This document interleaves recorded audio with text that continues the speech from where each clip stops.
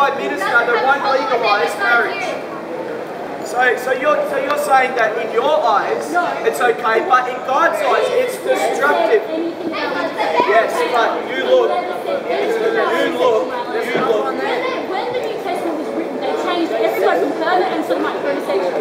That's why. Otherwise, you have no idea. No, they did. In fact, it's still in there. Homosexual. Homosexuals were not homosexual. It wasn't. That wasn't. It didn't even exist when Jesus was around. It didn't even exist. That's not true. What about the Greeks? The Greeks used to play Olympics and used to be big massive orgies. Of course it did.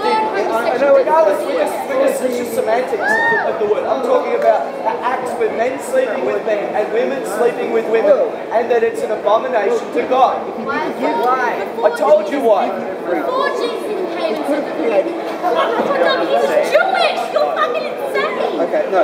What's the argument here? I deal with the computer. Because he's Jewish, what does that mean? That he does not have an objection to homosexuality? They're not Christians. Christians and Jewish. I reckon they had fun. Right. I think it's fair to say Jesus didn't believe in Christianity. Right. So that Jesus was the founding member of the Christian faith. After he died. No, through his Adam and resurrection.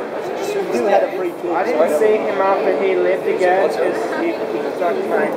He was not just the king of Jews, not just the king of Israel. He was the Son of God. God manifested in the flesh. God was manifested in the flesh through Jesus Christ, and he backed up his claims. He said that I'm the Son of God, and he backed up his claims.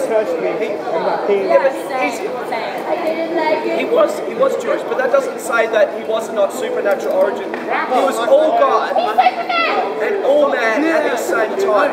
He stepped off his great white throne and backed up his claims. He backed up his claims through the evidence.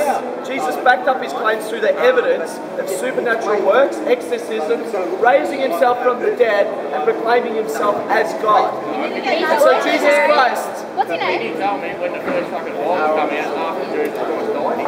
Well, the books were written, were recorded, eyewitness accounts before Jesus even went to the resurrection. There's many videos. I need to look at them. So it didn't take 500 years. You've got to look at when it was recorded, okay? And it was recorded a number of years. How come we can't look at these recordings?